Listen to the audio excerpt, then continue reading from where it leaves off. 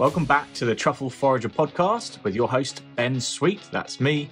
On this show, we dive deep into the enchanting world of truffles.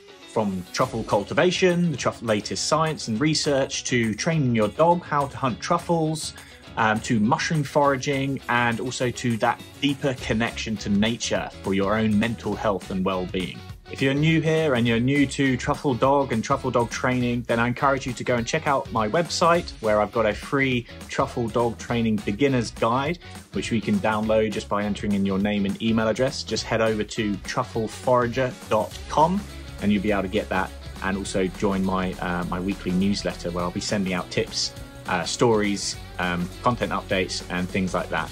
So yeah, head on over to truffleforager.com if you'd like that free guide, and I'll see you there. And also, just before we dive into this episode, if you do like this sort of content, I would really appreciate you to do all that good stuff, that liking, the following, subscribing. But I think most importantly, if you can just share this with another friend who might find this sort of content interesting, I'd be really, really grateful, as it really helps grow the show. So without further ado, on to today's episode guest, and that is Nick Benger, a UK-based, Bristol-based dog trainer. He's been on TV shows, he's been highly acclaimed for what he does, and he's been a dog trainer since the age of about 15 or 16, I think, properly.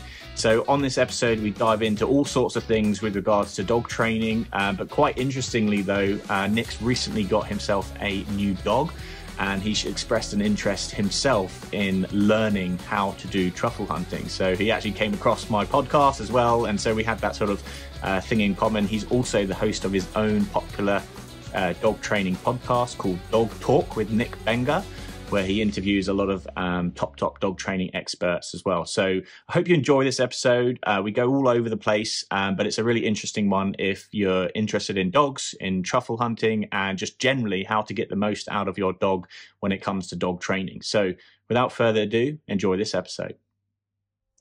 So hi Nick. Welcome to the Truffle Forager Podcast. Appreciate you for being here.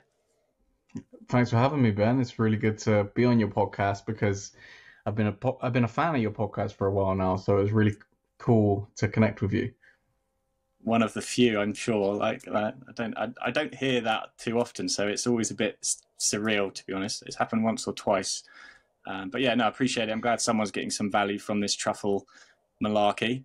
But yeah, for those of you who don't know, I think, well, I'm not sure if you know this, Nick, but I came across you. I know you're quite big in the dog training space and you're doing quite a lot online, and it's commendable, but I came across you because I think my social medias were getting crammed with adverts from Ivan. I forget, I can't pronounce his surname, but Ivan, the arguably world-renowned dog trainer, multiple world champion of XYZ sport thing, which I'm sure we can touch on. But then I googled him, and then your podcast with him came up. So then I was tuned on to you, and you've got a great podcast called Dog Talk with Nick Benger. So yeah, that's how we dove deep, and I reached out just to sort of just try and connect and see if I can learn from you, and then yeah, we ended up going to a scent work class together the other week. But so yeah, it's been great to connect with you, and yeah, I guess obviously I want to jump into. Go on. Sorry. It was surreal for me when I saw your name pop up in my inbox, because it was just strange timing after I had literally been binging your podcasts. Because for the last few years, I've kind of played with the idea of doing truffle hunting. I got my first working line dog about a year ago, and before that, it wasn't something. I didn't really have a suitable dog. But yeah, I got my first working line dog about a year ago. And then, I don't know, it's just always been on the back of my mind. It's always just been something that I've never really taken action on, but I was kind of curious about.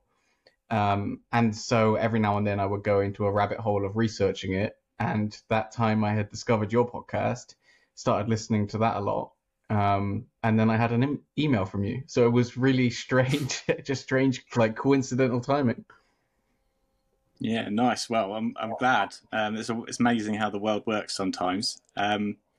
I mean, let's just jump into that then straight away. So you're a dog. I know her name is Onyx, and so what? how did you? Because obviously you're a pet dog trainer primarily, right? So I've heard you say that that's how you describe yourself a few times.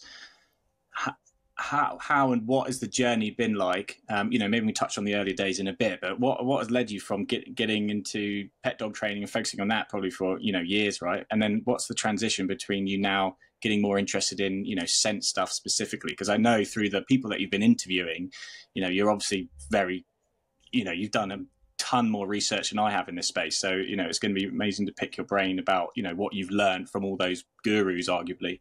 But what was it that got you into it in the first place?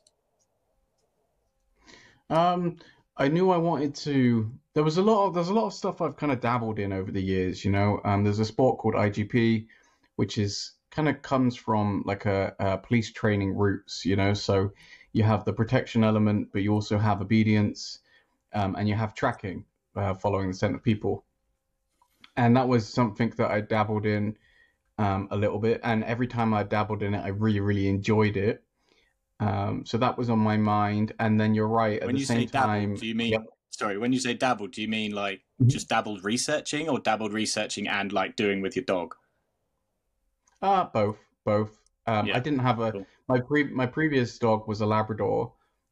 So he's not really, he's not going to be that kind of dog. It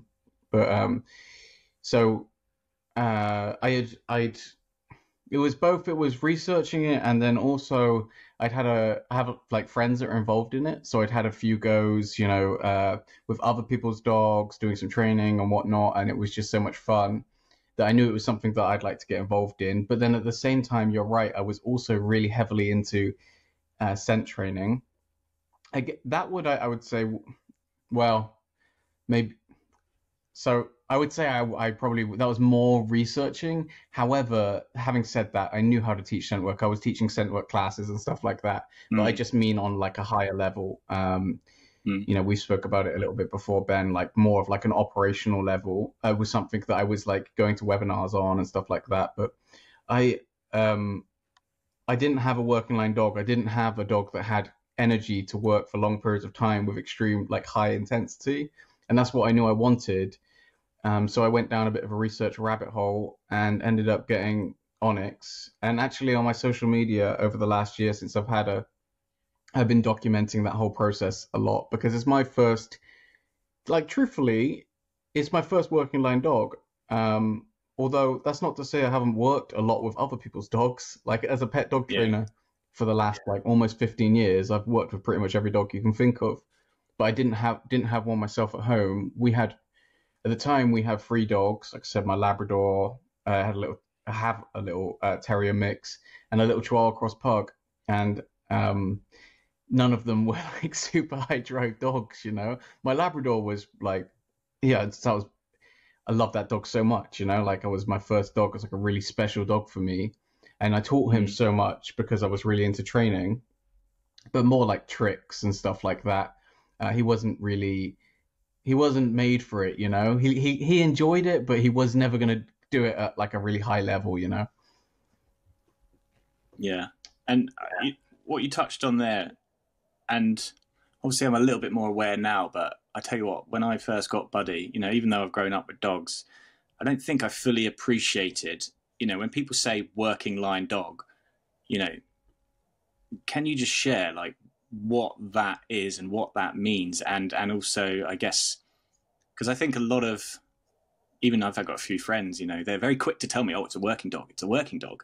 But, and they're not, getting a working dog to work the dogs type of thing, but it's almost like a stab of honor, a badge of honor. But what really is the difference between a working dog and a non-working dog? And what should, I guess, people, because there's going to be people listening to this podcast who, keen to go truffle hunting with their dogs, and maybe they don't have a dog yet. So maybe you can just speak to that.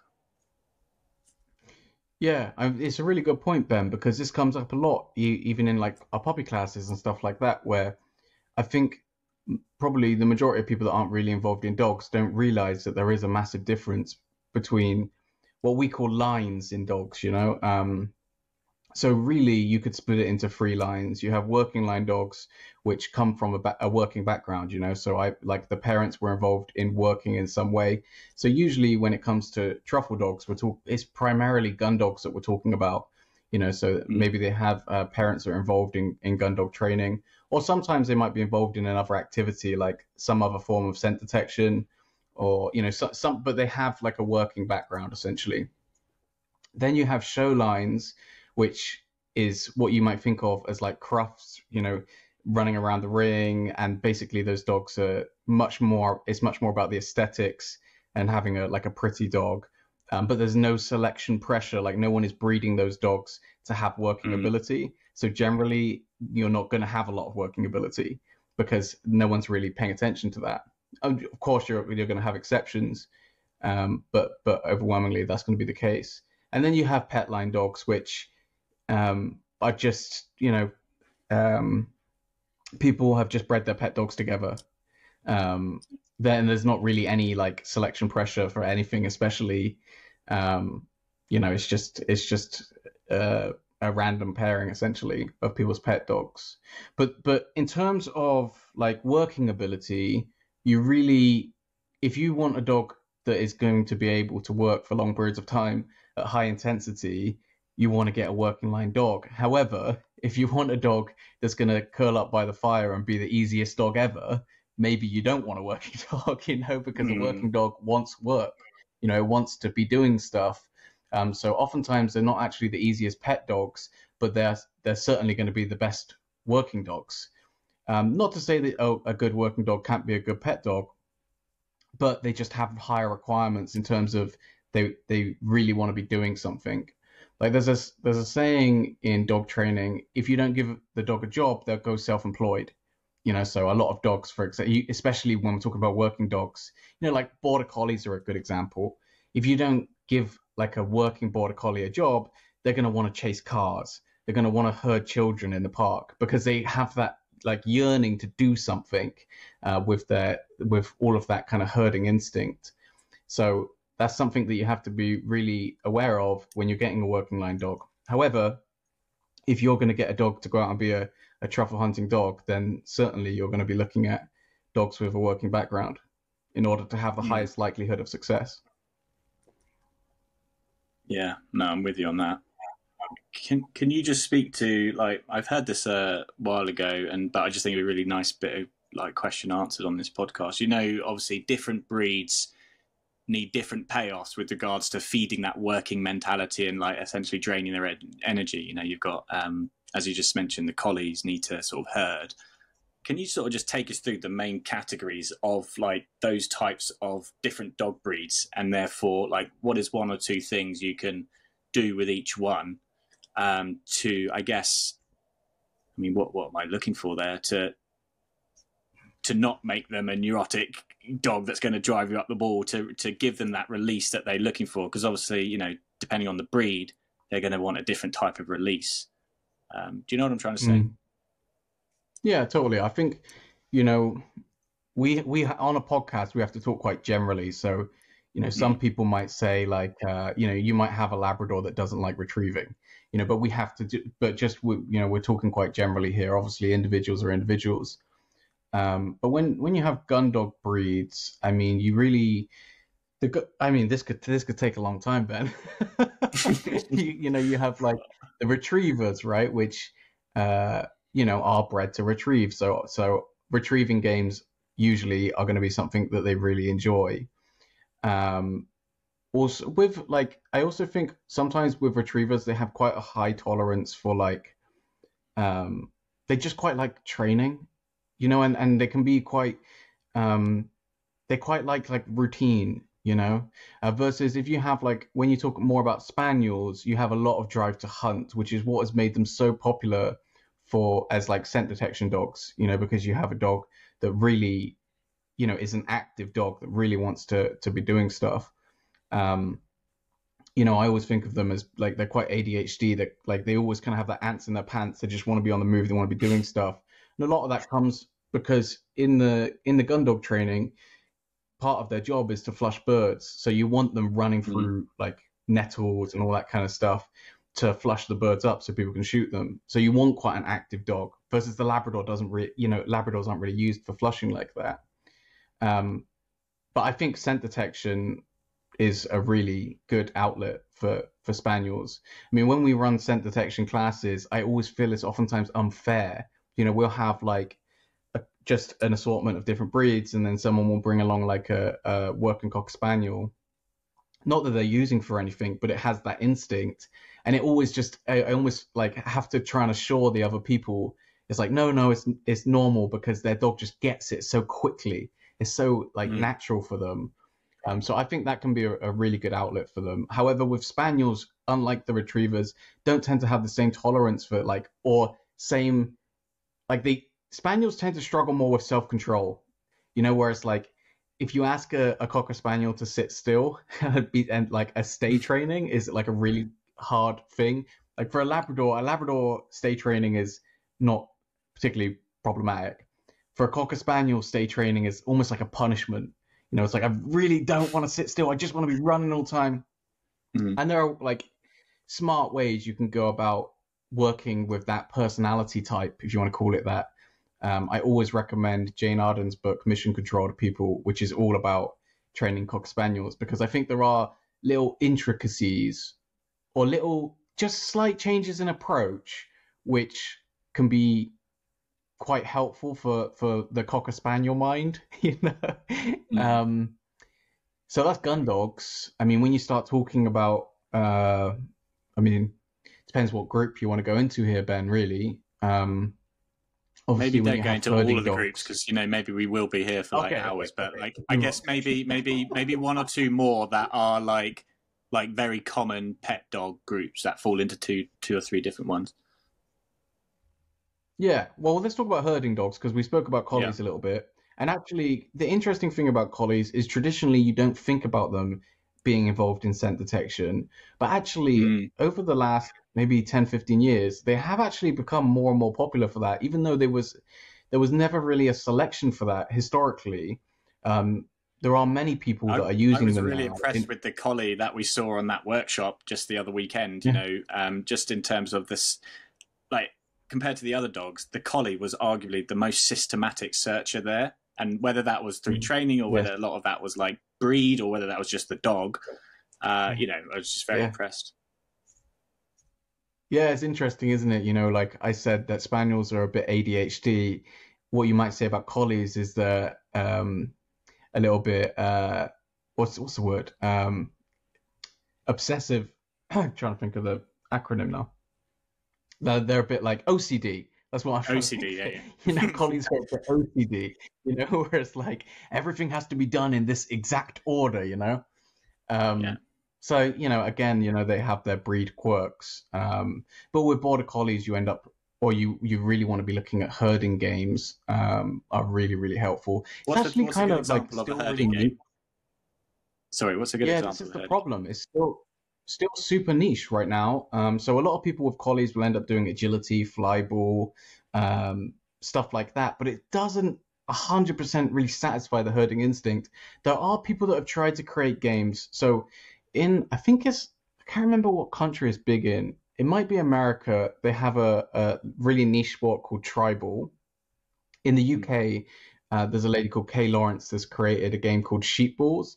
And basically, it's this idea of herding bulls, essentially, right? So you're trying to teach the dog you're trying to exercise the same like training components, but on something that isn't sheep, So there are people that have tried to kind of create outlets for collies, but it's still quite niche at the moment, sadly. So people end up doing a lot of other stuff like agility, fly ball, etc. Nice. Shall I keep going, Ben? Let's do one more. Or you want to? Okay. Let's do shepherds. Yeah. Let's talk about. Okay. Let's talk about shepherds. Shepherds are an interesting one because I think it depends. Like I think the lines are more important with shepherds than maybe some of the other dogs, because if you have a dog like a shepherd from working lines, usually the working line is going to be some kind of what we would call bite sport. There's loads of different bite sports. So I've already mentioned IGP. When we say bite sports, we're talking about sports that involve some kind of protection component, right? Yeah. So usually when you breed those dogs, you breed them to find like tug of war heavily reinforcing, right? Because essentially the protection all comes out of that tug of war that gets transitioned to like one of those big arm sleeves, which is, you know, like that protective sleeve, or sometimes you might see people in the protective suit, depending on what sport you're playing. So generally with shepherds, it's going to come a lot more through tug. We should talk a bit about tug, Ben, because a lot of people worry about that. You know, they worry, if I start teaching my dog to tug, are they going to become aggressive? Especially since we're talking about protection, and that's not the case whatsoever. In fact, it gives you a really good foundation if you can play tug with a dog, but add in rules. You know, you have to let go when I say to let go. You know, you can't take it until I say take it, or whatever. But adding some rules and structure is actually a really, really good thing to do with any dog, but especially a shepherd. And don't worry, it's not going to turn into aggression if you play tug with your dog. That's a little bit of an old wives' tale. When people use it for protection sports and stuff like that, generally the majority of people doing protection sports don't have aggressive dogs. There's nothing like that. It's a game that the dog's playing with the sleeve or the suit or whatever. And when you're talking more about police training, where they actually have to transition the dog to not attacking the sleeve or the suit, but actually attacking the person, that's something that's done very deliberately. You know, there's a whole process for that. It's not something that you're going to do accidentally with a tug toy at home. Those two things are like worlds apart, really. Well, I'm tempted to go down that rabbit hole, but I want to step back a second. And, well, what I was going to ask you is, I know you said you've been doing your scent classes, pet stuff, right? Which I imagine is really cool and arguably maybe starts out really basic. But I know because you've been on probably from what I gather, you've been on a recent drive with like learning from with regards to scent detection from, I guess, the best of the best that you can find. And what have you learned since? Well, what would you change in your puppy pet scent classes now, given what you now know from the recent learnings of diving deep in this subject? Like what and I guess maybe start like big picture, like fundamental. What would you do differently, or not? Like maybe you're doing it bang out the park, like since day one. No, definitely not. Definitely not. I mean, to be honest, we pitch it to a little bit of a different audience with the pet center work classes, because it's kind of more of what you said earlier, which is more people that just want to give an outlet to their dog. They're not trying to do anything in a working sense or like go to a really high level. Find truffles. Yeah, exactly. If I was in terms of more starting to build the foundations for actual work, I think generally with a young dog, drive is really important. What we call drive in dog training, which you might think of as like the motivation to want to do stuff, or the motivation for the reinforcers that we control, which is primarily food and play. So most working dog people, when you are like assessing the capability of a dog, you want to see high drive, high desire to earn the things that we can control. And those are like skills that you can build up in a young dog. So for example, let's say you have a young dog, you can use something like a flirt pole. So a flirt pole is, you can actually find them really easily online, although I've actually homemade mine just using a broom and then connecting some string to it, and then tying a toy to the end. So a lot of people, when they see a flirt pole, they're reminded of like the toy you play with cats with. It's kind of like that. It's just scaled up to a dog version. Using something like that to build the desire to chase the toy at the end is a really, really good way of building a lot of toy drive. So things like that can be really, really helpful. Also, a little bit of like what Kat got me doing, Ben, on the recent workshop we attended, which is just search games, throwing the toy in the grass, having the dog search for it, that kind of stuff. Really, all of that work should be done with an emphasis on having fun. Sometimes I think because people really want to have a well-trained dog, they start turning it into an obedience exercise. They add too much control. It's like sit, stay, out, let go. It's just like you. This is supposed to be a game. Like just leave the obedience aside a second. Let's just really try and build the dog's drive to want to have the stuff. That's a really common like beginner mistake. So I think honestly, if you aren't a dog trainer and you're just trying to give yourself the best foundations with a young dog, just build as much drive as you can, with the search games, with the toys, etc. Because then when you go to a trainer and try and get guidance, it's going to be a lot easier for them to do that, because obedience and stuff like that is actually something that you can kind of train to a dog at any age. I'm not saying you shouldn't start right from the beginning. You certainly should. But from me as a trainer, if I'm looking at a dog, I would way rather have a dog with massive desire for food and toys versus a dog that knows how to stay and walk nicely on the lead, etc. Because I know all that stuff's easy once I have the desire. That stuff is not really a huge problem. Yeah, so hopefully that answers your question, Ben. No, it does. And I think just for the benefit of everyone listening, and maybe you can drop her surname in as well, because right now I'm blanking on it. But can you just explain, like, step by step that game you were just referencing that Kat showed us on the weekend, like, and I guess also why, again, re-explaining why someone would want to do that, and I guess what stage someone would do that. Yeah, totally. So I kind of alluded to it in the beginning of this interview, but I'm since listening to your podcast a lot and just kind of getting into this world, I've decided to commit and go through the truffle detection training. So that's what we're kind of alluding to here. We went to see Kat Serafina, is her name, because she's trained truffle dogs before, and I've known Kat for a few years now, and I know that she trains to a really high level.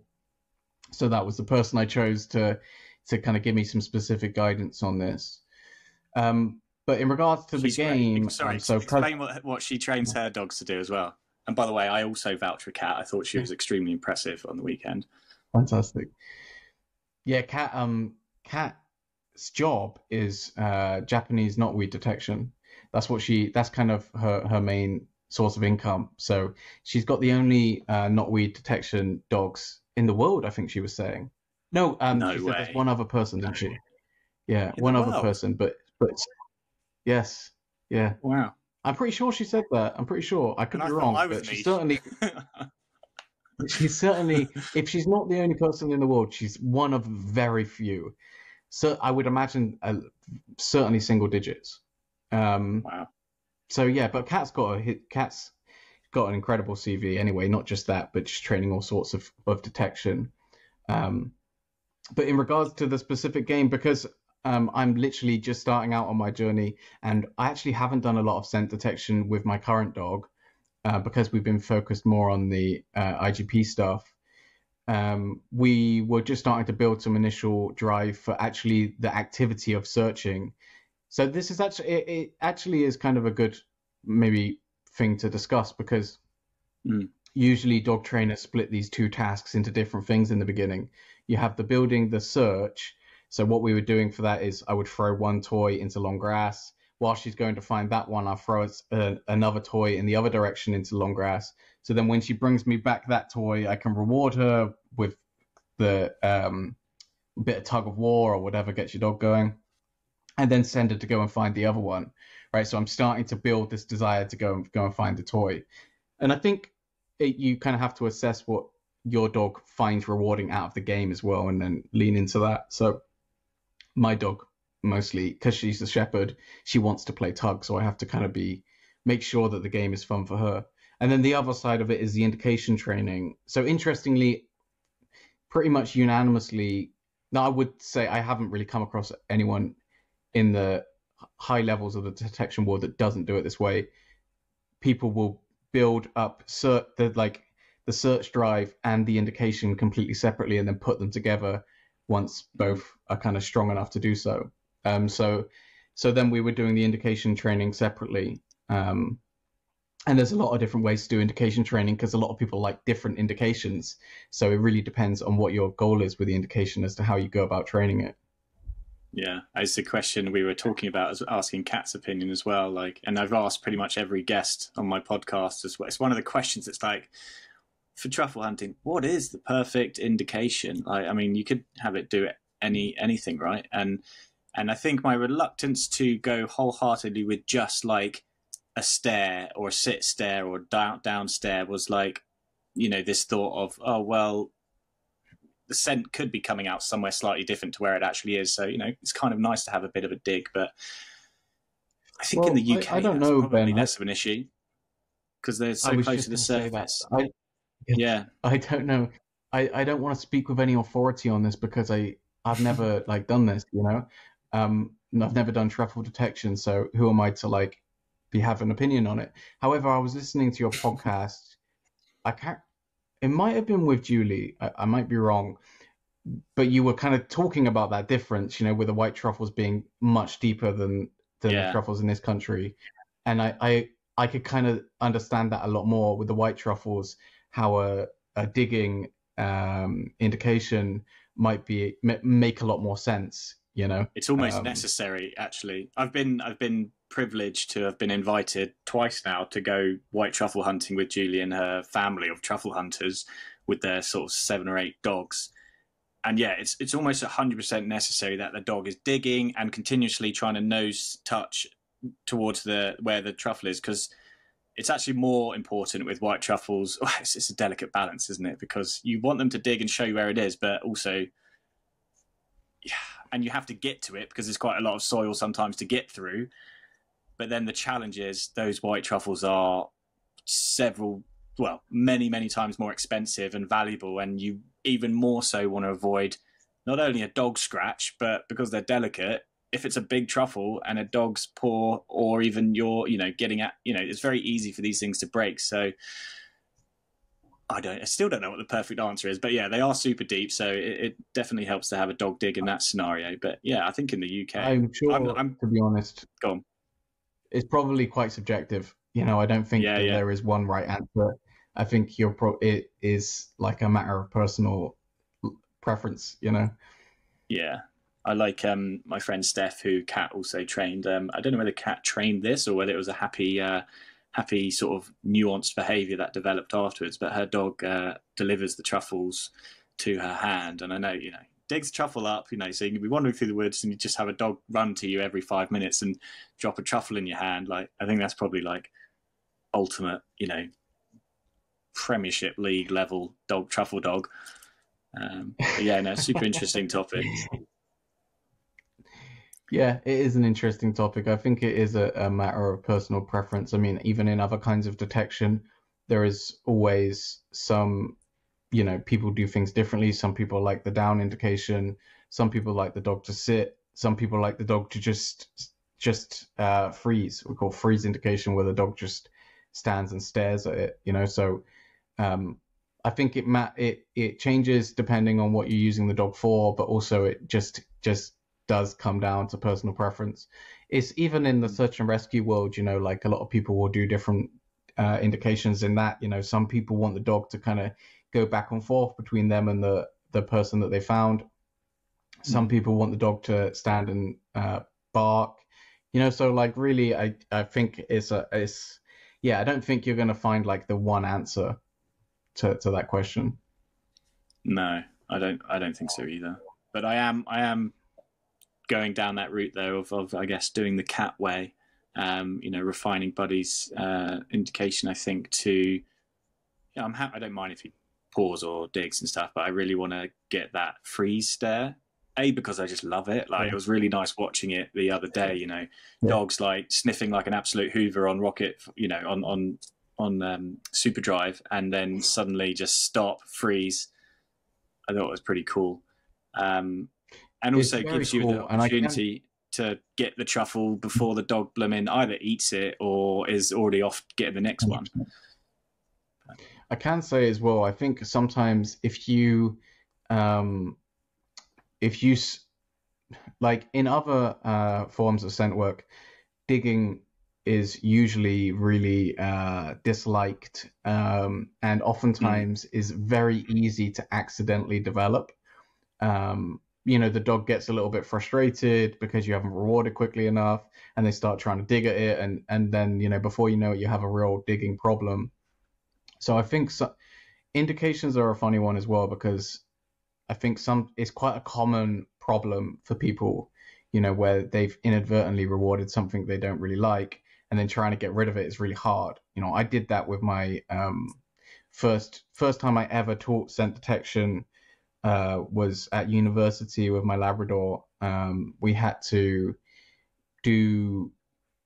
choose something to train, essentially, and I decided to train him for tobacco detection, so that he would the goal was he would find like tobacco. And why tobacco? Yeah, because it was easily available. I couldn't take drugs into university, but that was a problem. Okay, fair enough. Yeah, so it was just easily available for me, and I thought it was kind of cool because I don't know, I just thought it was kind of interesting, Yeah. And there are legit tobacco detection dogs, they are in use, because people don't pay the taxes on tobacco or whatever. What's it called? The duty-free stuff and all that kind of stuff. So people do use it. It is a legit thing. Anyway, that was the problem I created in my first dog. First time I ever started doing scent work, is I didn't put any. I didn't train any. Basically, I just didn't really think about an indication. So then, before I knew it, he was starting to dig at it, and then trying to stop him from digging it once I'd already rewarded that a little bit was really, really difficult. So I think it does help to have in mind before you've started training what you're going to have as your indication, or have the dog find something that isn't your end item. Like, don't start with truffles, maybe just start with the balls, like tennis balls, something like that.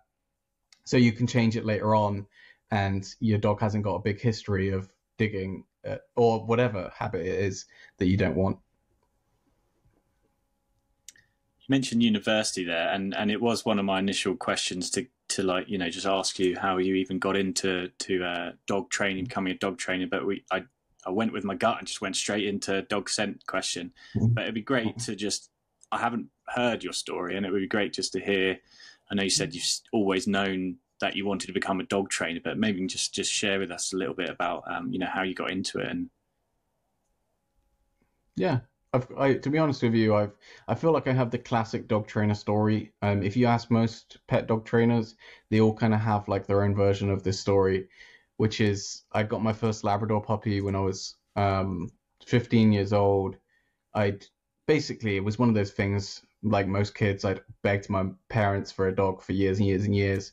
Finally, they relented when I was 15. I got a Labrador puppy. And everything went wrong, He took us ages to toilet train him. He was chewing stuff up. He, pulled on the lead. He did eventually develop aggression towards other dogs, which took me a while to resolve. But I guess maybe the biggest turning point for me was he almost got hit by a car, because he wouldn't come back to me. And he was just was doing what he wanted. So he was just walking through roads and all that kind of stuff. Actually, he was quite scared of dogs when he was young. So a boxer jumped on him, and he ran through the road home.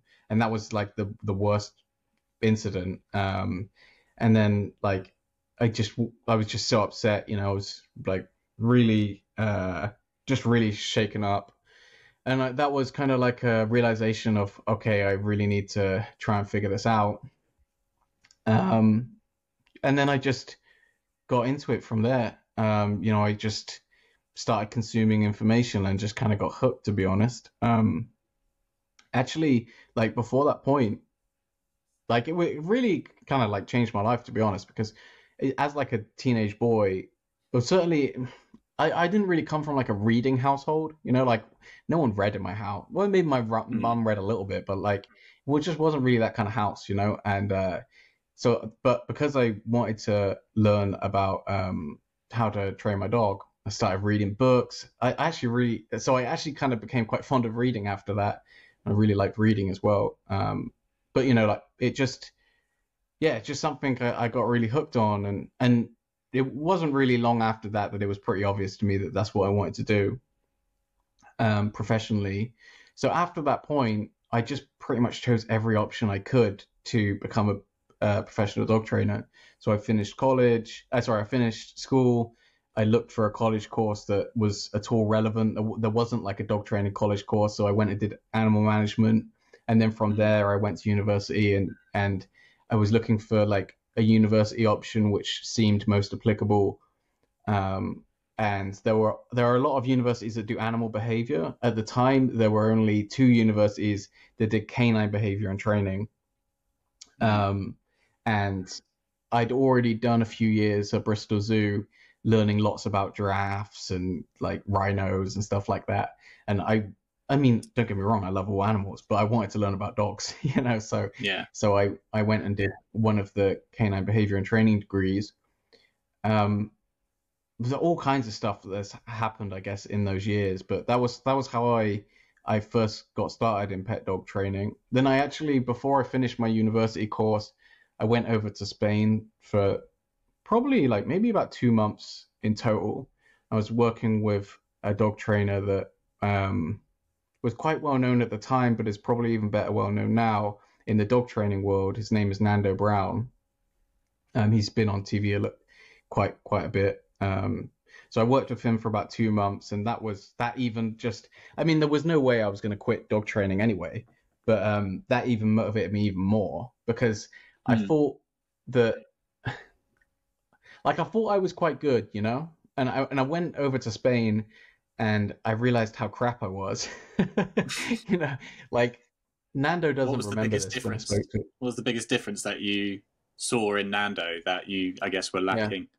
There was one moment especially, and Nando doesn't remember this, but it was like a really big moment for me, which Nando had this client that was very, very wealthy. Like, I think he was Russian as well. He was like your classic like Russian billionaire kind of deal, you know. And Nando had been like contracted, if you want to call it that, to train his German Shepherd, and I think Nando was just kind of trying to show me, like, I don't know, he was just showing me little bits and bobs, and he got this dog bowl and he put it on the floor and was like, oh, Nick, see if you can train him to put his 2 front paws on the dog bowl. So I started doing it, and like, was maybe doing it for 2 or 3 minutes, but wasn't having a lot of success. But I didn't really, I don't know, I thought I was doing okay. An upside down dog bowl, and then, or an upside down dog bowl? An upside down dog bowl. Sorry, upside down. But I, you know, didn't think I was doing bad or anything. And then Nando took over and did it in like 10 seconds, you know, like trained a dog to start doing it in 10 seconds or so. And I was just like, I couldn't believe it, you know. I couldn't believe what he had managed to achieve in so quickly that I didn't really, like, in my head, I thought, like, I didn't realize you could get that good, you know, like, I didn't realize that you could, that like that was a possibility to be on that level. So what did he do that you didn't do? How did he do it so quickly in 10 seconds? Or if you can describe that for people listening, I don't know if you. Yeah, to be honest with you, it happens to me all the time now, because when I'm working with dog owners, because when there's a style of training dogs, or there's an approach to training dogs called lure and reward, you know, where you have the food lure in your hand and you're luring the dog into whatever position you want, sit down, stand, or in this case, luring them onto the food bowl. And then when they do that, you reward them and you start to teach them the word. And then eventually you don't need the food lure. But with lure and reward, your hand position is extremely important. And it's actually like a real skill. And unless you've done a lot of it, you don't really know where, you just don't know what you don't know, you know, like it's, and it's not even something that like I would consciously even really particularly think about. It's just the subtlest movement in your hand makes a difference to where the dog will go. You know, if you pull it a little bit more towards you, the dog is going to come forwards to you. If you move your hand towards the dog is going to move backwards, and so on and so forth. And it's not really something that you can write down. It's something that you can only learn through just doing it hundreds and hundreds of times, and you'll just find that your hand just is able to manipulate the dog into whatever position you want very, very quickly. So yeah, it's just something that takes a lot of practice, and Nando had obviously had like a hell of a lot more practice than me. And the funny thing is, like, that was like maybe like 12, 13 years ago, something like that. So yeah, like looking back now, like Nando's improved a hell of a lot since then. Like I don't yeah, it's just one of the, I think he would look back to that and think I wasn't, he would probably think I wasn't very good back then. But at that time he was astronomically ahead of me, so it was just a moment of massive inspiration. I think people can go one of two ways when they experience that kind of thing. Some people can feel really demoralized, of like, oh wow, I'm really rubbish at this. But for me, it was like, oh wow, I can, like, that's a possibility. Like, I want to get that good, So that really motivated me. And then I while I was over there, I taught a little bit of classes for Nando, and Nando was like, you need to go and start your own training company. So when I came back to England, I started doing training classes and stuff like that. And yeah, I've been running a business since, doing one-to-one training classes, etc. It's just kind of grown over the years. So yeah. Nice. And how did the TV show come about? And can you tell us about that? Yeah, so yeah, totally. So this will probably happen to you at some point, Ben, as well, I imagine, if you keep doing your podcast. But it's interesting. I mean, I don't know how long I've been podcasting now, maybe 5 or 6 years, something like that. So they were basically, so where do I start? I think it was the head of unscripted television at Amazon Prime Video, had an idea for a TV show. There's a very big, it's not really very popular here, but in America there's a really popular show called The Amazing Race, where basically people have to race around the world and they have to complete various challenges, and whoever gets to the destination first wins. And the head of unscripted reality at Amazon decided that he wanted to do a similar show, but instead of it being like couples or anything like that, he wanted it to be like someone and their dog. Like, so people and their dog would race around the world doing various challenges. So they got a production company involved in that, and that production company, in the beginning, they were just reaching out to lots of like dog experts, and just, I think they were trying to understand if it would be possible, to be honest, in the beginning.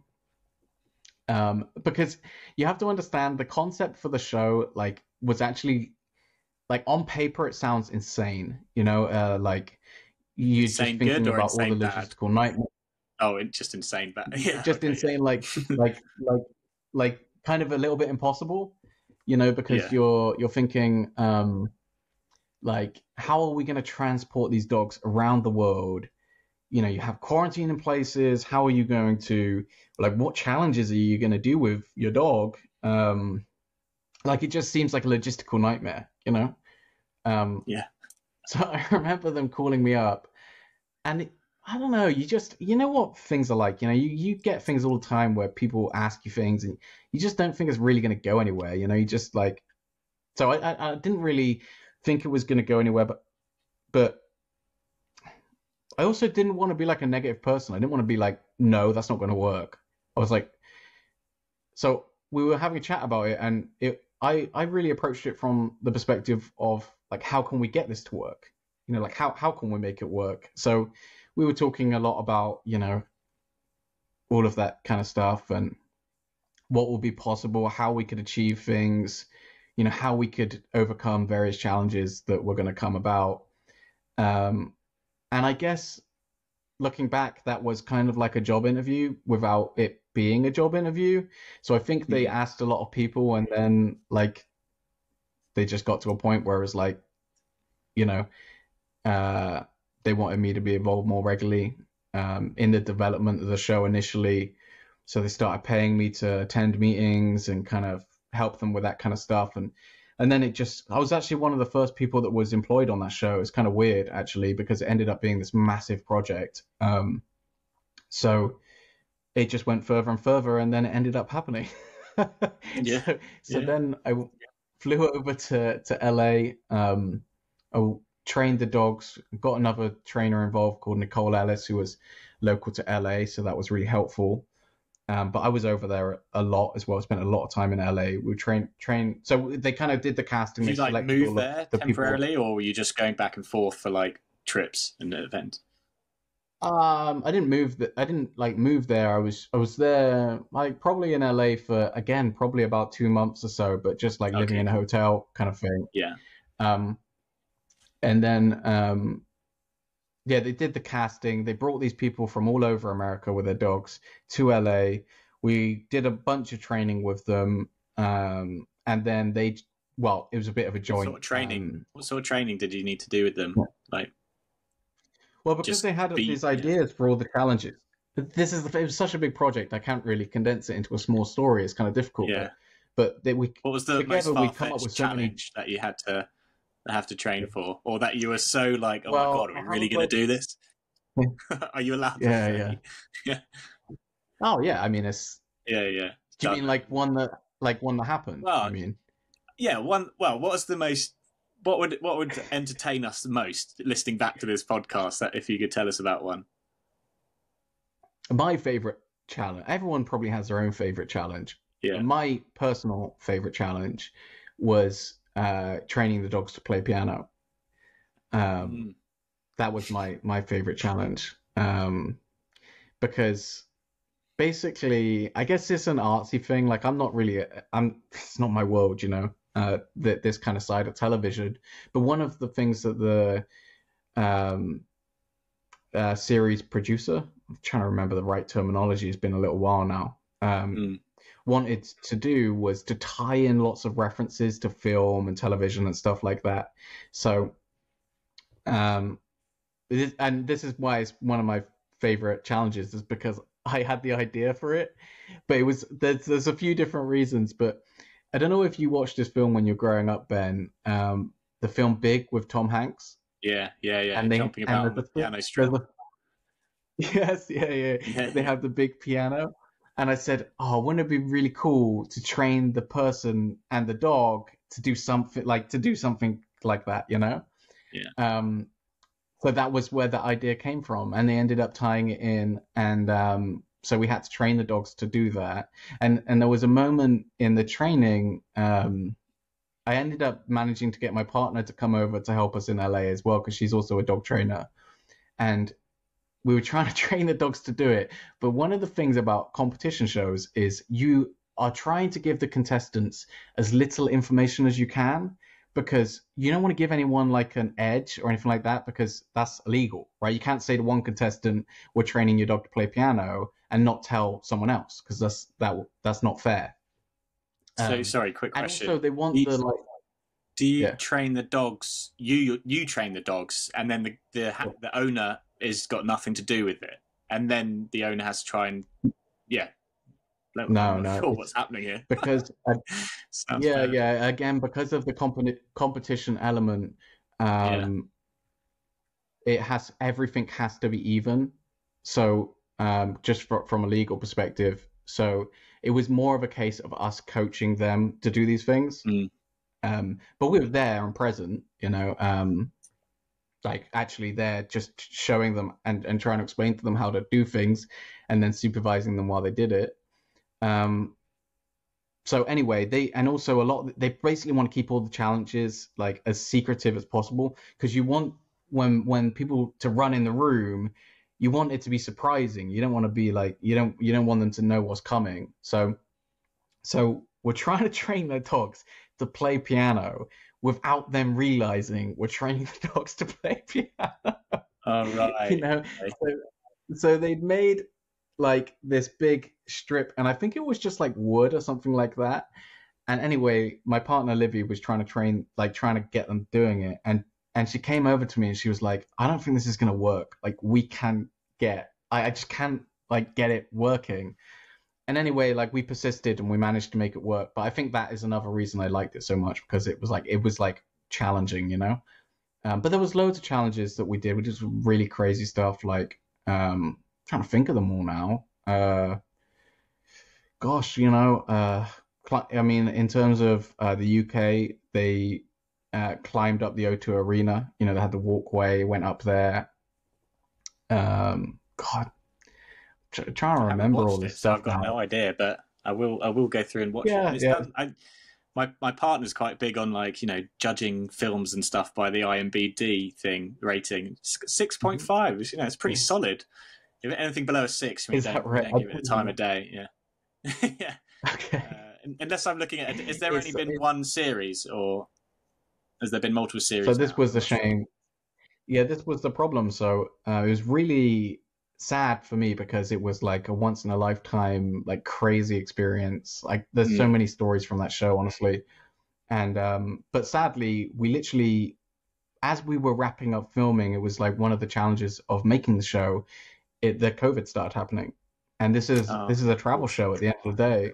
So we managed to finish that first series, and then COVID happened, and it just never really got going again. You know, I think Amazon had Amazon also had big cutbacks at that time. Like they cancelled a whole bunch of shows all at once. And yeah, that was the end of it, sadly. And it's a shame because for me, as just so as it could like get revived.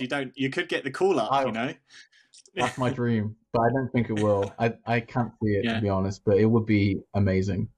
Yeah, it was a crazy experience, honestly. So nice. Yeah, trained some dogs to do some very crazy things in that time. Actually, do you know what, Ben? This is the funny. This is the funny thing. At that time, I wasn't at all aware of anything truffle related. But one of the challenges they wanted to make for the show, that would have been a good challenge. We went to Italy, and they wanted to do truffle detection. Really? So, cool. Yeah. So we were in Italy, and we had to as trainers, what we had to try and do was find ways. Like I can't train truffle detection and train 20 other, more than 20. Like there was so much stuff we had to train, we couldn't do everything at once. So we had to cheat a little bit, and they hate me saying that word cheat, even though we're very honest about it. We basically we trained the dog scent detection on birch oil because there were so many different challenges, and we could then just use that on anything. So what they had made was like fake truffles, and then we scented those with birch oil, and then we buried them. So that was so we weren't actually detecting truffles, but it gave like a similar experience, I guess. But they had an Italian guy come there who was like a legit truffle detection person, and whilst he was there to like consult and stuff, or nice. I think it was, to be honest with you, Ben, I think it was more of like a creative thing, like so they could have him on camera and just looking like an old school truffle hunter.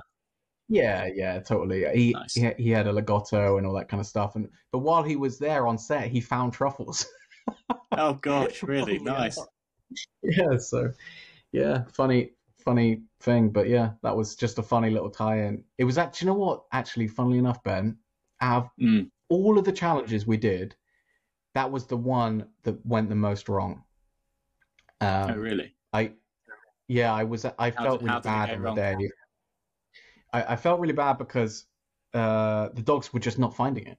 And the thing is, we'd done loads of scent detection tasks, all kinds of scent detection, and we'd never had a problem. But was it because it was underground buried? Yes. So in hindsight, what I realized is we didn't do enough buried hides, and the dogs really, really struggled. And the challenge went on for way longer than it should have done. And it ended up being more like the owners just like digging randomly trying to find these fake truffles, as opposed to the dogs really doing what they were supposed to do. And I felt awful on that day because I don't know, I just feel some responsibility for the way the dogs do. But you can't nail everything. So no, and learning experience, do more buried hide. I was going to say, it marries true to my experience and everything I've learned with truffle hunting. Obviously you'll get dogs that just like, just get it and get it super quick or get it straight away. But then I think for the majority, that transition between, above ground hides versus then going, inches under the ground, I think it needs to be very gradual to really transition that into the dog. At least that's what. So yeah, that's interesting. Nick, I'm going to ask you a couple of like pet dog training related questions, like how to's, mistakes, and things like that. But whilst I'm going to ask that, if there's anything that you feel like I haven't asked yet or we haven't talked about that you think would be good, then just ruminate on that. But then I'll just ask you a question now, if I may. Just be like, I guess just with, big picture, dog training, getting the best out of your dog. What are and this goes wide, right? To the people that just haven't got a clue, we're probably speaking to now, to the people that have got some clue, but just want to do right by their dog. Like, what are the two or three most common mistakes that you see all the time when you're doing pet dog training classes? Let's put aside advanced truffle scent detection for a second, but just step into the world of like, Nick and dog training. Yeah. I've got to have a little bit of a think about it. One thing immediately comes to mind. I think the majority of people in a training session that aren't dog trainers don't reward frequently enough. That's probably the most common problem. If you see someone that is very experienced at training, they reward very, very frequently. And they train for shorter periods of time, so it's a lot more quick fire, high intensity versus a lot of dog owners. They'll reward very infrequently and they'll try and train for really long periods of time. So then what happens is the dog either gets frustrated or they just start losing motivation. They start getting distracted by other things. And can I ask you a question? That's probably that. Go ahead. So in the limited couple of puppy class type things that I've done and shadowing and all that sort of stuff, like I see that as well, and I massively agree. But I wonder if what's your thoughts on whether it's like a lack of knowledge for training or whether there's like a reason why they're not treating their dogs, or like and can you just speak to that? Like, why should people be treating their dogs more? I know you touched on it just then, but yeah. I think it's probably a bit of both, Ben, to be honest. I think there are people, it's just lack of experience and not realizing the kind of intensity that you need to be most successful. But also there is like, there are hang-ups still about rewarding. A lot of people worry if I feed my dog a lot of treats, are they going to get fat? I don't want my dog to be using food forever, so maybe I shouldn't be using so much food, that kind of thing. I think you got to get over that a little bit, to be honest. Firstly, when it comes to not relying on food a lot, when we train behaviors, let's talk about food specifically here, because usually the majority of people, when you start training new behaviors, you use food. The only reason for that is just convenience. It's just a lot quicker. You can get 10 rewards into the space of time that you might only get one reward with a toy. So it just lends itself very nicely to training new behaviors using food.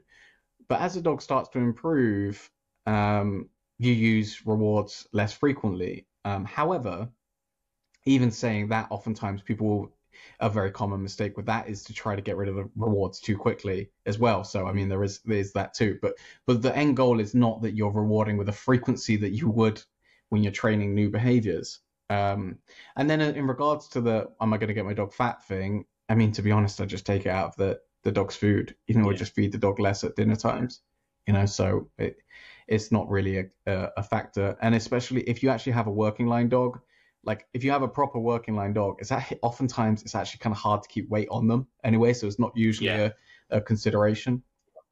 John, that was the exact issue that I had. For the first 6 months of training Buddy, obviously I was doing, a bit of an obsessive, probably like yourself, but he was on like a good quality like kibble. He's not on that anymore, but like he didn't eat out of a bowl for 6 months because I'm just doing so much kibble training. It was pretty much all delivered through Kong and just hand to mouth stuff. So yeah, I also think, and I've got nowhere near as much experience as you, but I think that's also a massive tool, isn't it? It's just like use their daily food intake for behavior reinforcement and stuff like that. Yeah, I mean, that was another thing I wanted to talk a little bit about, Ben. I think, most people aren't going to do this, and this is why most people don't have really well-trained dogs. If you want to have a really well-trained dog, just train frequently. You actually, kind of like I alluded to, you don't have to train for an hour a day. Like, that's really, really overkill. But if you just train for 5 minutes every day, your dog will be so much better behaved than 99% of people's dogs. If you just have a training habit of doing it every day for a short period of time, it just really compounds. I think that's really, really important. And also just doing stuff on your dog walks, right? The things that are going to probably should be happening every day, right? Yeah, 100%. Because this is something that happens a lot in class. A lot of people say, after people have been coming for a while, they say, my dog's really well behaved in class, but when I go to the park, he's a nightmare. So yeah, but that's because you're only training in class. Yeah. You go to the park and you just let him run around like an idiot. You're not practicing in the park, so you don't get the results that you get in class. And that's one of the drawbacks of classes. And it's not the fault of the classes. It's just that you need to take what you're learning and practice in different environments, because you're setting up the expectation there. When I come to class, this is how things go. I'm here to learn. I'm here to do this stuff. When I'm in the park, the expectation is I can run around with other dogs, play with other dogs, just, chase squirrels and just go crazy. So, the dog has a different expectation, which kind of goes into a little bit of like engagement stuff that we were talking about a little bit, Ben, in terms of that's actually probably in more modern years, that's probably one of the other biggest mistakes people are making, because we have kind of had a journey in the dog training world through this concept of socialization. So in the past, people weren't like aware of socialization at all, or that was important. Then we became like abundantly aware, because there was some studies that came out that really highlighted the importance of early socialization. So then what we all rushed to do was like, okay, just get your puppy and just get them around other dogs, let them play, and just like, that's really, really important. Go mad. They have to meet 1,000 people and whatnot. But then what we're now seeing is, okay, but if we let our young dogs just play with as many dogs as they can and all that kind of stuff, what happens is we develop an expectation that is what they do when they go to the park, etc. And we sacrifice having any kind of control of our dogs, because they're expecting when they go to the park to just run around and play and not listen to people. So now there's actually a movement in the dog training world, which it goes by many different names. And I'm not really massively fond of the name, because it's not really like a true, like, it's kind of like, sounds like, I don't know, it's a bit misleading, but people will talk about anti-socialization, which is basically teaching the dog that people and dogs and all that kind of stuff are fine, but they're just to be ignored, essentially, which is more realistic. I think dogs should be capable of saying hello to other dogs and all the rest of it, certainly. But we don't want the dog that has to run and say hi to every single dog in the park. And realistically, that is the way that we conduct our lives, and it's the way the dogs conduct their lives if they're just left to their own devices. But we kind of build that expectation when they're young, in the West especially. Losing my train of thought now. Like when we walk down the street, we don't say hello to every single person. Maybe if you live in the countryside, right? Or you just greet and move on, don't you? Yeah. You just greet and move on, don't you? Say morning, whatever. You just might say hi. Well, if you're in London, you don't say anything. You don't, like, the point is though, you don't like run around playing tag and all that kind of stuff with just like random people, right? And it's the same with dogs. It's like, sure, greet and say hi if you want to, but every dog you see is not an opportunity to play, right? It's not that you never get to play. Like, I'll let you play with like friend and family dogs, or once in a blue moon, if we come across a dog in the park that just seems like the perfect fit, then maybe we'll play. But we put that on cue. like we say, okay, or go play, or whatever you want to call it, right? But the default is when there are other dogs and people around, they're just kind of irrelevant. Like they're not relevant to you. Just ignore them. Like we're here to play games. We're here to go for a walk and just enjoy ourselves. Like it's not necessary for you to run and say hi to everything with a heartbeat, you know? I think you're dead on with that. You know, I think that's the way that I would also, describe an ideal approach. But I also think you're dead right with regards to the name being like quite like off. You know, anti-socialization just needs to be changed, doesn't it? I don't know what the alternative was. Yeah, I haven't thought of a good term for it, but it's it's just a bit of a shift in mentality when it comes to socialization. It's still important to socialize dogs. To be honest, with in our puppy classes, the way I've been doing it more recently is I say to people, when you first come to puppy classes and you have a really, really young dog, you know, maybe like, it does depend a bit on the dog's personality, but like, 8 to 15, 16 weeks, we're more focused on confidence building. So I'm not actually too fussed about don't say hi or any of that stuff at that point. You know, we'll let them play with other dogs. We'll let them say hello to everyone, because I just want to build some base confidence that the world isn't a scary place. But once they start getting a little bit older, then we start focusing more on ignoring as a default. Just ignore them, not really relevant, etc.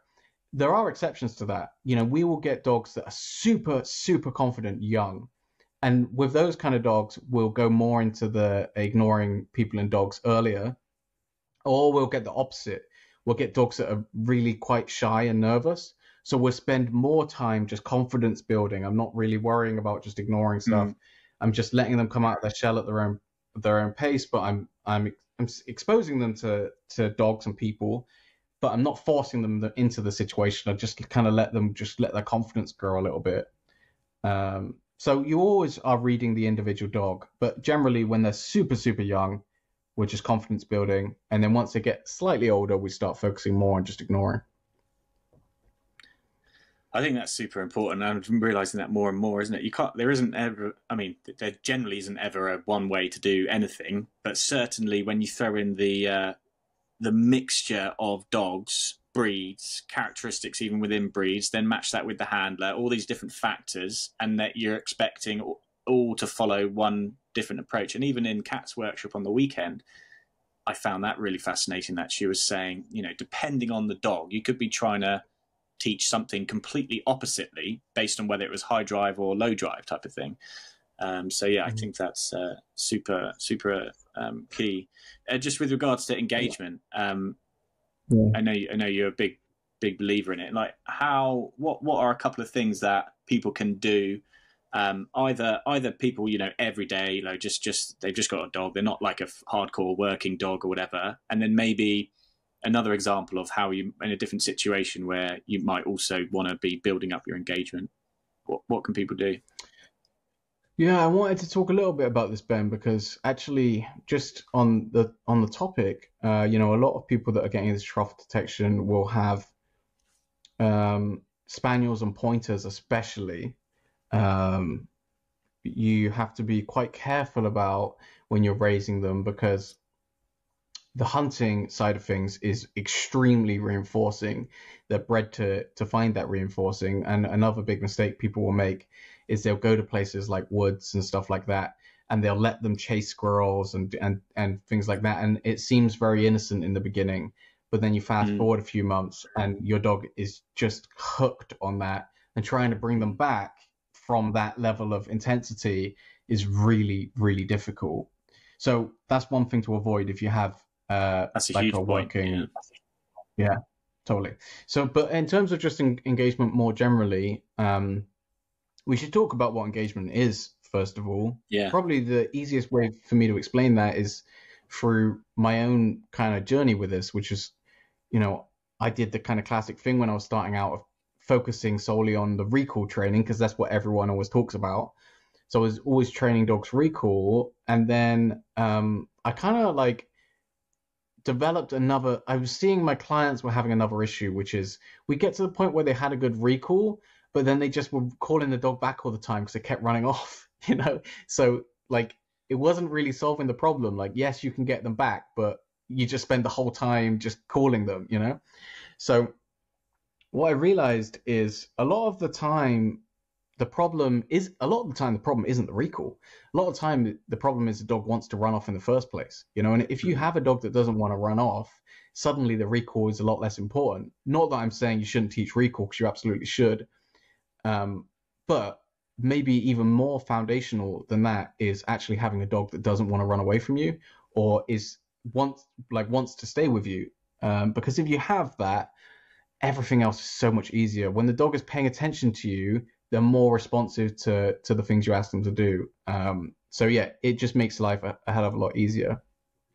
At its core, we want to teach the dog to check in with us. So when we say check in, what I'm really talking about is the dog looking back at us, right? So they're actually physically checking where we are, etc., waiting for any kind of cue that we might give them, or whatever. So if we don't have much engagement to start with, my first step is just to reward check-ins, when they happen. If we're in a really dire state, I'll just reward check-ins at all, So if the dog doesn't pay much attention to me, the moment they turn back to me, I'm going to reward that. Once we get a little more advanced than that and the dog's starting to pay more attention to us, we really start to focus in on what I call automatic check-ins, or auto check-ins, which is an automatic check-in based on seeing something that would usually be a distraction. So for example, let's say cyclists, right? Yeah. It can literally be anything. It can really be anything. So let's say deer then. When you see a deer, I want you to automatically check in with me, and you're going to be rewarded for that. So the way that we would do that is usually using a long line. So I'd use a 5 meter line personally. And I'm holding the line. When the dog sees the deer, we have a deer park here in Bristol actually, so this is something that we can do very easily. I'd hold the line. When the dog sees the deer, initially they're going to stare at the deer, and that's fine. I don't say anything. I don't try and get the dog to look back at me. I just wait. And then the moment the dog disengages from staring at the deer and they turn back to me, I say yes personally. Yes just means what you've just done has won your reward, and then I reward the dog, right? And then with practice over a series of weeks, we get to the point where that becomes quicker and quicker and quicker. So then the dog sees the deer and just immediately looks back at me, right? And then we start doing that with other triggers. So we'll do it with cyclists, dogs, etc. And people don't realize how magic that is, because then what starts to happen is when you go to the park, all of these things that would ordinarily be distractions actually become signals to the dog to pay attention to you, which is really special. Because I can't really even describe it. It's it really just gives you another level of off-lead control with the dog. And then obviously we start to fade out. Super important with truffle hunting as well, because obviously there's going to be deer left, right, and centre, at least here in the UK. And if you actually want to hunt some truffles and not just be chasing your dog through the woods for the afternoon, it's very important. Yeah, well, like I said, the big thing with that is the first point as well. I would just not give them the opportunity to hunt freely. Because that is just with the dogs that we tend to use for truffle detection, the hunting dogs, that's super reinforcing. So the more opportunity you give them to get that reinforcement of hunting freely, it just gets harder and harder to try to kind of pull them out of that void. So yeah, one thing I found useful. Oh, sorry, go on. That is a problem that is so much easier to avoid than it is to solve. Yeah, that's exactly what I was going to say. Somewhere along the line, learnt that crucial, piece of advice. And for anybody who has not yet got a dog or has got a very young dog, just don't ever let it happen. Don't let them ever chase a squirrel once. Just don't give them the opportunity, or chase a deer. Because as soon as you do, it's we've got a shed load more work to do to almost backtrack. For those of you who have already got a multi-year dog and you've already got that problem deep in, good luck. You've got a bit more work on your hands, probably. But yeah, no, super, super key. Is there anything else engagement-wise that you're going to mention? Well, just on your point, people were in a real rush to get their dog off lead, you know. Again, there's like a bit of an old wives' tale of like, get the dog off lead as soon as possible. That's going to really help. I really don't, I just don't sign up for that. I really love using a line with young dogs because I can stop them from making mistakes and then getting the reward for that mistake. You know, like as you said, if I stumble across a deer in the park and I've got the line on the puppy, they don't get the reinforcement of chasing the deer, you know, because I can physically stop them. And then I can turn, not only that, I can turn it into a training opportunity because the moment they turn back to me, it's like, yes, good, you know, and we've actually made it a productive thing. Versus if I had the dog off lead, they've chased the deer and, you know, and now I've just got to go get the dog and there's not a lot I can do about it. So I really like using a line on a young dog because I can just prevent them from developing bad habits and I can promote all the good habits. And then we start fading the line out. So usually there are 3 steps to that. In the beginning, we're holding the line. Then when the dog starts to, we get more confidence in the dog, we can drop the line. So I've got something to grab if I need to, but I shouldn't need to. And then we let the dog off lead, you know, when and obviously, you know, that's dependent on the place. You know, it's going to be harder to have good off lead control in the woods than it is like in a barren field. But, you know, that's what training's for, right? I've got a dog training question for you, for me and Buddy. Like, I'm at the stage where, you know, I've let go of any ego about needing to have a dog off the line, off the leash and stuff. And he's very good, like, you know, 99 times out of 100. But for now, I'm just having him on his long, what's that, biurethane long line. I think it's probably about 5 meters as well. And he's just on that all the time. But the main reason for that is he's entire. So if there is a bitch, not all bitches, but some bitches, he just shuts down in terms of listening to me and will then go, you know, it starts as play, but ultimately he's looking to, like, you know, get one up on the lady that probably smells really nice to him. But is there, I mean, I guess should I just be content with where I'm at, keep him on the long line so I can control it, and probably on the odd occasion just have to sprint 100 meters to track him down? Or do you think it's something I should put some energy into counter conditioning, maybe even find a friendly bitch who's willing to, like, you know, be the decoy or whatever? How would you solve that? If you think I even need to worry about stuff. He's 3 and 3 or 4 months. 3 and 3 months. Oh, okay, right. So he's okay, no worries. Yeah, I mean, he's an adult dog, so yeah. I mean, I will probably start to do more training around the bitches. Yeah, I mean, classes are fantastic for that, Ben. Honestly, because you can actually, you know, everyone's there for the same reason. You know, just starting to get obedience, or like, you know, we went the other day to that workshop, Ben. That's another good opportunity. Your dog has to work around females. But yeah, I mean, you see that problem a lot. And the reason I asked the age is because oftentimes, like, anywhere from like 12 to 18 months with males, like they've crazy anyway. They get really driven for looking for bitches, and that's totally normal. So I wouldn't like worry about it too much, but yeah, I mean, it's just another distraction, isn't it? You know, so it's a little bit like if you said, oh, my dog's fantastic in the park, but they can't focus in the woods. It's like, okay, well, we've got to do some training in the woods, you know. And it's the same thing with the bitches. We just got to do some training around them. So I also do need to do more training in the woods because, I mean, he's a Vizsla cross lab, so super hunty, and I think it's very easy to get into the realm of like, oh, I'm just, you know, doing my daily walk, or, you know, and to drop the training. But the thing is, as soon as you drop the training and you get casual about it, you might have the best trained dog in the world, but if you're leaving them to their own devices, and it's interesting because the whole time that they're away from you, sniffing trees, sniffing this and that, it's like you standing there and giving them treats the whole time, isn't it? For actually going off and doing that, and therefore you should go and do a lot more of it. I've probably been foul of, you know, he's now 3 years, so I've got to be careful when I go to unless he's in full blown truffle hunter mode and we've got, you know, the kit on. But if it's outside of that, I think I just need to do more. So that's sometimes I'm a bit reluctant to go on blooming big old long dog walks because I've let him get away from me a bit, if you know what I mean, and I just need to rein it in. Yeah, I mean, we all do it. We all like, I'm raising my dog up at the moment, and like it ain't easy. You make even when you know what you're doing, you make mistakes. Things happen you wish didn't happen. Like you said, maybe you come around a corner and they see a deer or something. Like my dog at the moment is adolescent, so she's like wanting to see dogs more than I'd like, So, but I think when you've, this is one of the things I think that's helpful about being a pet dog trainer is because I've been through the process so many times with other people's dogs. I know I will see it. I'll get there.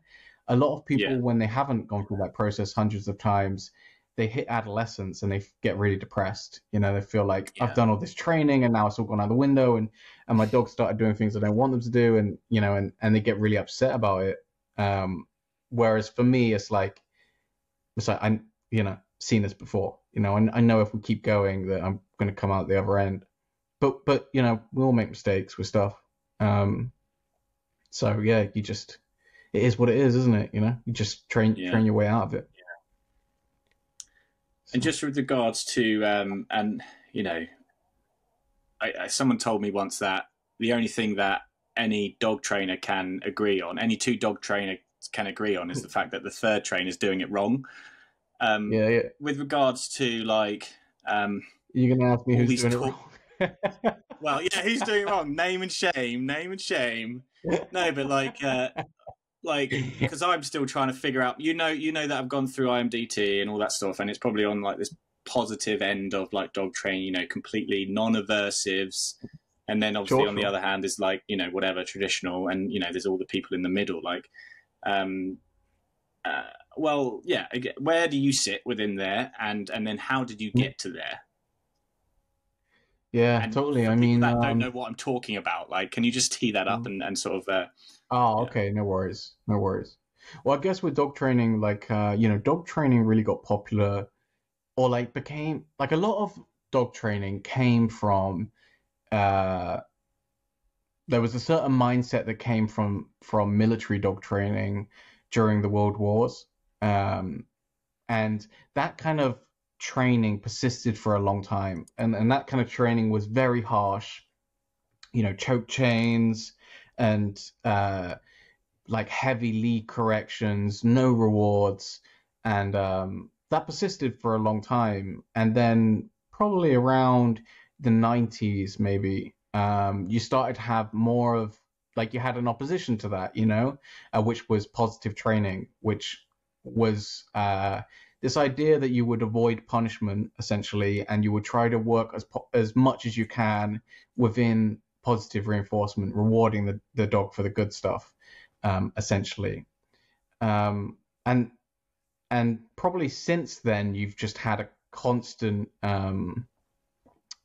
fighting between people that fall into either camp. Either they are more on the punishment perspective, or they're more on the reinforcement side of things.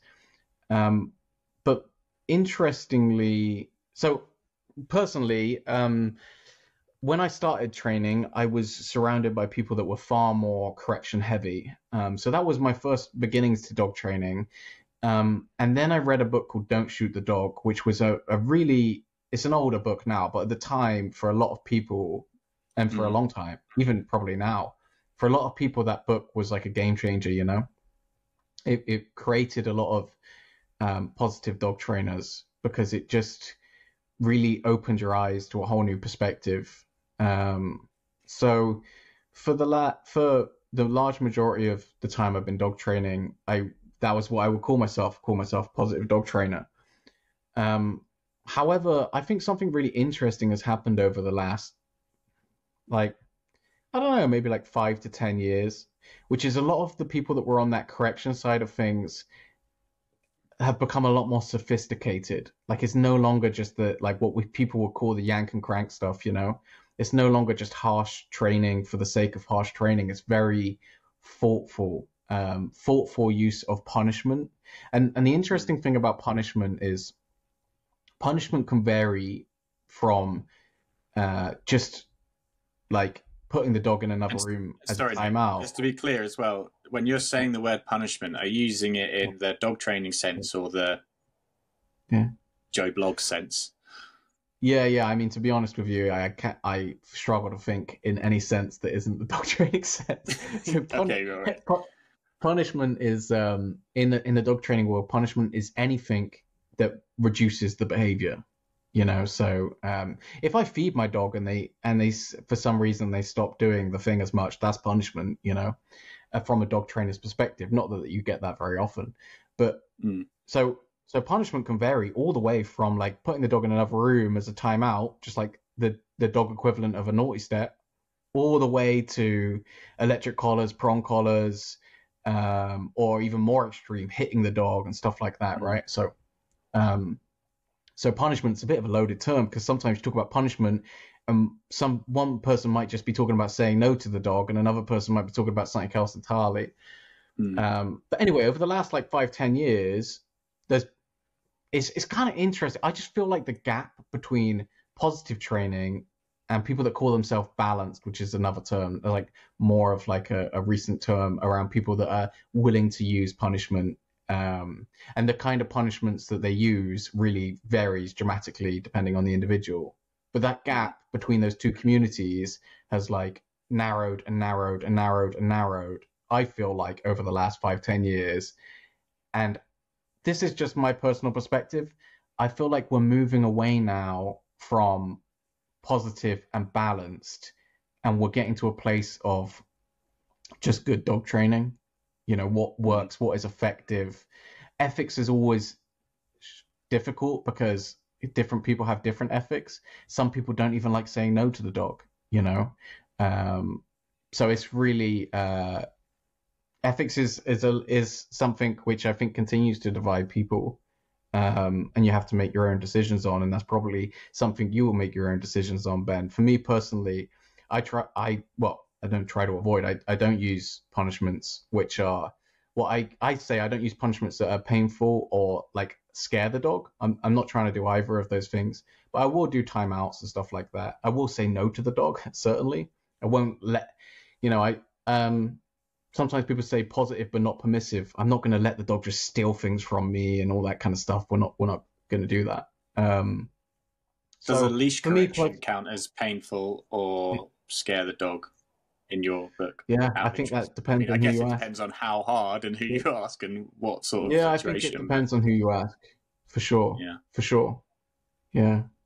So, but I've lost my train of thought now. But yeah, I was going to say I kind of feel like I've ditched the labels over the last few years, and I just kind of do what sits right with me. Yeah. I try to be the best dog trainer. That's how I think. Yeah, I think that makes sense.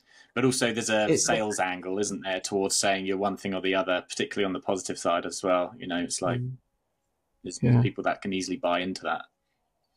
The lead corrections thing is an interesting thing because, for example, when I'm training recall, if the dog isn't listening on a recall, I'll oftentimes reel them in. Stuff like that. Even like sometimes on the more extreme end of the positive spectrum, a lot of people don't like that. Don't like you physically encouraging the dog to do something like that. But for me personally, I don't really see that as problematic to reel the dog in. Yeah. It makes me think of like, if someone's 100% positive and they say you can't use any aversive whatsoever, it's a bit like, trying to learn and go horse riding without any reins, or without using your legs, because you can't put pressure on the horse. You can't, turn them left or turn them right. So we probably wouldn't have ever had people that horse rode in this world. Totally. I mean, I think you can, as someone that really focused on as someone that has always, I guess, really focused on trying to stay as reinforcement based as possible, I think you can do a hell of a lot more with reward than people think, which was the whole like thing around the positive training movement. There are people that have just achieved insane things with positive training, However, where it starts to lose me personally is where you can't say no to the dog. Yeah, I can't, like, for me, I don't see a problem with using a timeout with a dog for this demand barking or anything like that. I have clients that, you know, they're small people and maybe they own a Great Dane or something like that, where we'll use a head collar, which, you know, can be punishing for the dog, but is a tool that gives them the ability to walk the dog. You know, for some people, it's a choice between walking the dog and using something like that. So, so again, I think I think people are going to more and more just draw their own, like, what they're happy with, and hopefully become less and less part of either camp, because then you just start to get this group think, you know, and yeah, I don't find it particularly productive personally. Fair enough. So yeah, big discussion, Ben. Honestly, it's kind of like this is a big topic. With me listening to your podcast, there's so much that I've learned about the dog trick. Like, you know, all the RGBT Mondo. Like, you know, every time I was listening to that, and you were having a conversation, probably with, you know, Ivan or one of the other guys, and I was just like, I don't really know what the hell they're talking about right here. So it's good to, like, A, listen to more of your stuff, but B, also ask you these questions as well, so, and get your take on it. Well, here's even an interesting thing, Ben, is like, you know, when I started my my podcast, I was far more involved in the positive community than anything else. So until I restarted my podcast last year, it was almost entirely positive trainers. Whereas now I have a mixture. I don't really differentiate based on whether someone's positive or balanced. I focus more on, do I think they're a good dog trainer? Have they got something interesting to say or add? So now I have a mixture of people that some people say they're balanced, some people say they're positive, but some people will even get mad about that. You know, some people don't like the kind of cross pollination between those two, like, ideologies. So it's yeah, you have to draw your own distinctions. And just on your podcast, obviously, I guess with more recency, it's probably more of a podcast specific for dog trainers, right? I think I've even heard you say that more dog trainers probably listening to it. But, like, for anyone listening, like, A, what's it called again? And then also what sort of things, or, you know, what's it about, and then how could it help people? One last point, Ben. I'm trying not to elongate your podcast for too long. One last point. The interesting thing with the scent detection world, so truffle hunting included, is even the people that maybe are more on the side of using corrections and stuff like that, when it comes to scent detection, is very, very reinforcement based. You know, it's pretty much impossible to force a dog to find something, you know. So it's an interesting little world, the scent detection world. Even if you go to people that maybe in other kinds of training would use, like, strong punishment, that maybe you wouldn't be comfortable with, when it comes to the scent detection world, people are, like, overwhelmingly positive in their approach. So that's kind of an interesting side point. But, like, so to answer your question, though, my podcast is called Dog Talk with Nick Benja. Primarily, I'm interviewing other dog trainers, and we get geeky at points. So yeah, definitely is more aimed towards dog trainers, but you're welcome to come and listen, and hopefully it inspires you to kind of get a little bit more interested in dog training. We tend to cover just a whole range of topics, different areas of dog training as well. So you can kind of pick and choose what takes your fancy. Nice. And with Onyx, I know she's a Shepherd Cross, right? Maybe. What are you currently working on? I'm guessing scent detection stuff, but, you know, maybe if it's something else as well. What are you currently working on? Then also, like, what's your next steps, or where are you at with regards to your scent training for the truffle hunting stuff? Yeah, so I mean, since I did that workshop with, I'll say her full name again, Kat Serafina, for people that are looking for her. I've been working on the stuff Kat has given me for the truffle hunting stuff. So that's building up search drive through just little search games, nothing that's really going to blow your mind, you know, throwing the toys in the long grass, rewarding her heavily for finding it. With my dog, she's far more play driven, or I really want to keep her in that play. Like, oh, I want to use toys more as reinforcers because it just kind of suits her more. So we're rewarding a lot more with toys. And then indication training, and we're starting the indication on little bits of Kong, because then if I mess it up, well, firstly, Kong is a lot cheaper than Truffle. But then if I mess it up as well, I've messed it up on Kong, I haven't messed it up on Truffles. And then at the same time, we're doing our IGP training, so all kinds of stuff, basic, a lot of like obedience stuff. We've got tracking to do. We've got, to be honest with you, there's always stuff to do, you know. So with the IGP stuff, are you planning to get to a point where you're gonna like have a go, compete, and all that sort of stuff? And where do you go compete? Yeah. I've got no idea about this world, but like where are you thinking of going to compete?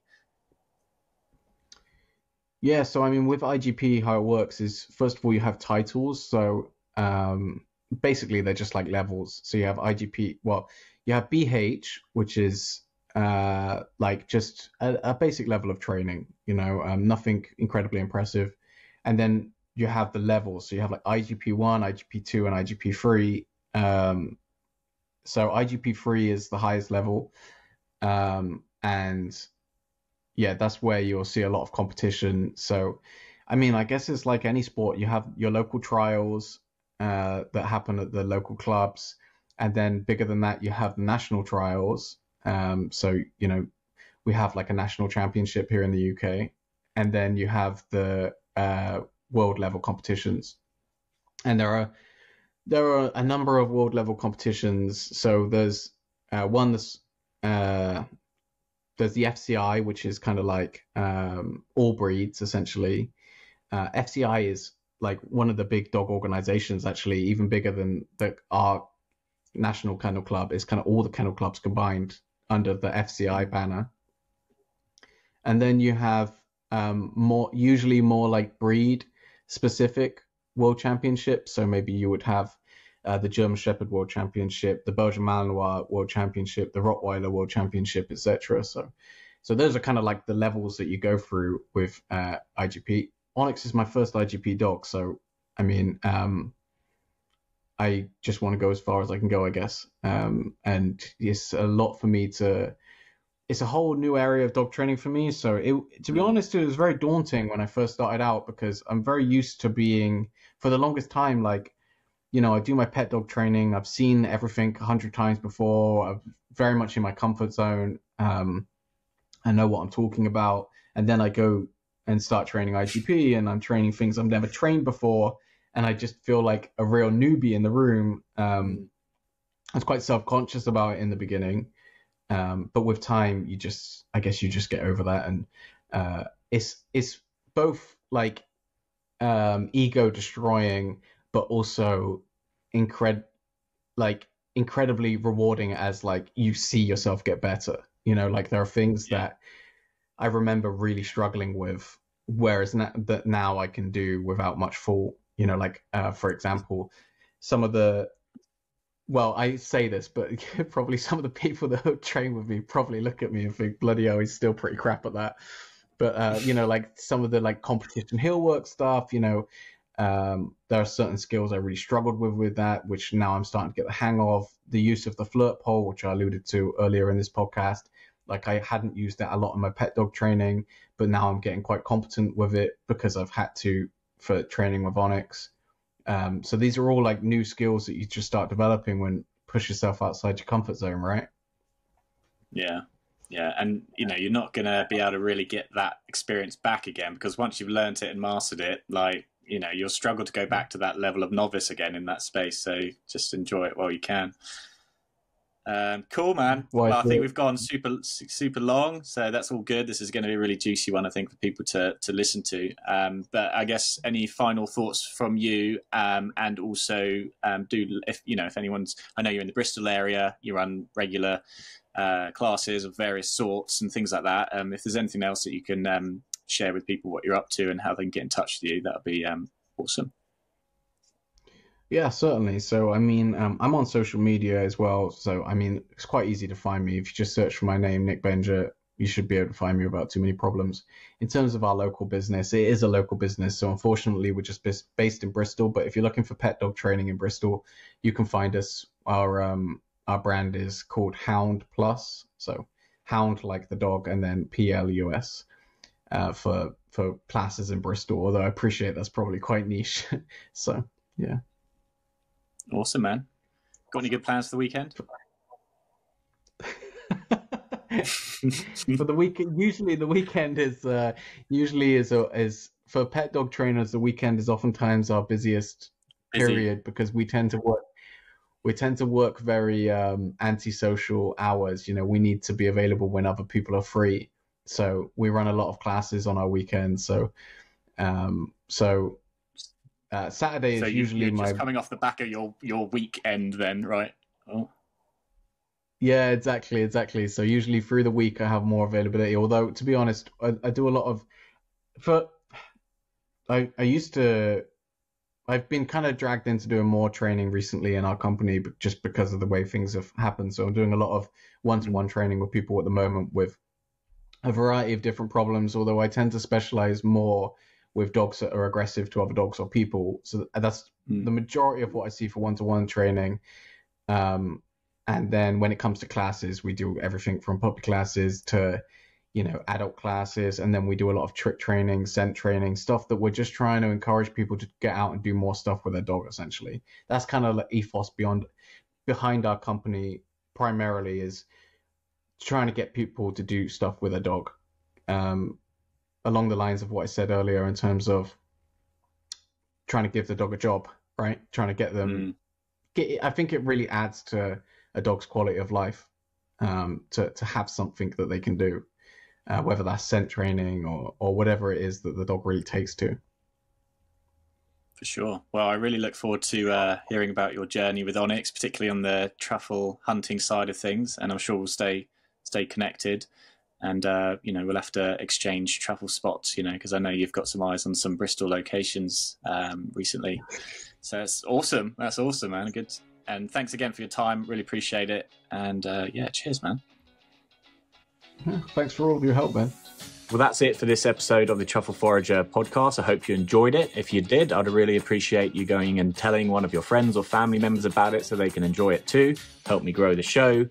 And if you're new to truffle dog training, or you have a dog and you would like to teach them this amazing skill, this amazing fun adventure that you can do and help deepen the bond with your dog and just have loads of fun finding truffles, then a really good way to get started is to head on over to my website, sign up for my email newsletter, and I will also be sending you a free PDF guide, which is all about what to do before you start truffle dog training with your dog. Some really top tips, some essential things that I've learned over the years of doing truffle dog training and speaking to many truffle dog trainers.